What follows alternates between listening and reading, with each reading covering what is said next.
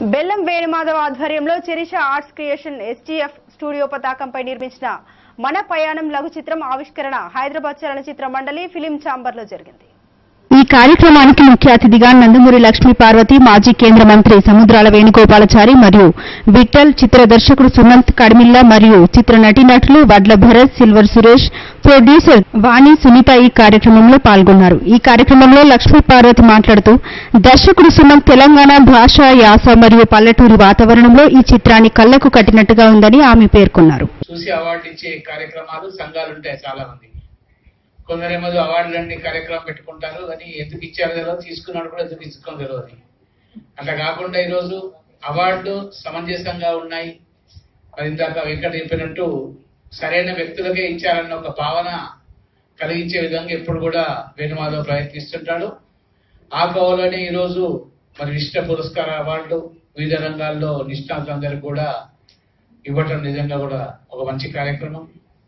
Award memento అనేది చిన్న పెద్దది కాకుండా వారి బాధ్యతను, వారి ఇప్పుడు పనిచేస్తున్న బాధ్యతను మరింత పెంచుకునే విధంగా, సమాజంలో వారి కీర్తి ప్రతిష్టలు మరింత పెంచుకునే విధంగా ఈ అవార్డులు ఉంటాయి. అటువంటి అవార్డు తీసుకున్న రైతులందరికీ కూడా ధన్యవాదాలు తెలియజేస్తూ, మరి లక్ష్మీపార్వతి గారి గురించి బహుశా మొత్తం మాట్లాడవచ్చు. అంటే సహజంగా కవిత వ్యాసంగా మామూలు ఉంటుంది. ఏదున్నా కూడా మెమరీ పవర్ ఎక్కువ, ఏదైనా కూడా అక్షరాలు దొరుకుతుంటాయి.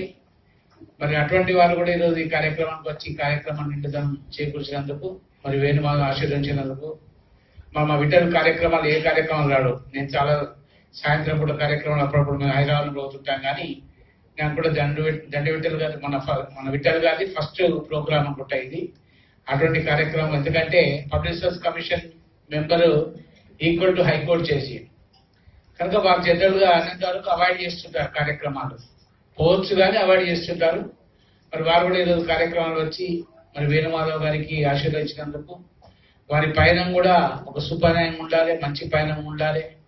ఆ పయనం కూడా ఎటువంటి మధ్యన అడ్డదాలు రాకుండా, ముళ్ళు రాకుండా, రాకుండా మంచి పయనం ఉండి నా దారి రహదారి అన్న విధంగా ఉండాలని చెప్పి సందర్భంగా అందరికీ పేరు పేరున బెల్లం రవి కాదు, బెల్లం వేణుమాధవ్, బుల్లెట్ రవి, అదే బెల్లం బుల్లెట్ రెండు పక్క పక్కన ఉన్నాయి.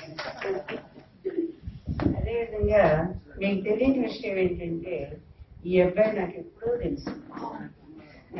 నా కొడుకు అబ్బాయి నాకు తను ఇచ్చినటువంటి వెంకటేశ్వర స్వామి విగ్రహం ఇప్పటికీ నా పూజా గదిలోనే ఉంది.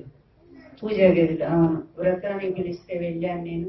అప్పటికి ఆయన నిర్మాత అవతారం ఎత్తలేదు అనుకుంటాను, ఎత్తలేదు. ఆయన పాత్ర వేరుగా ఉంది. అదేదో గోల్డెన్ టెంపుల్ కట్టాలని చెప్పి చాలా ల్యాండ్ ఉంది తనకి.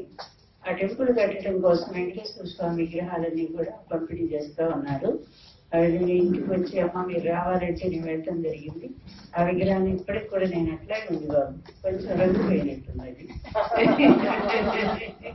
కొంచెం మంచిది ఇస్తే ఫ్రెష్ గా పెట్టుకుంటాను.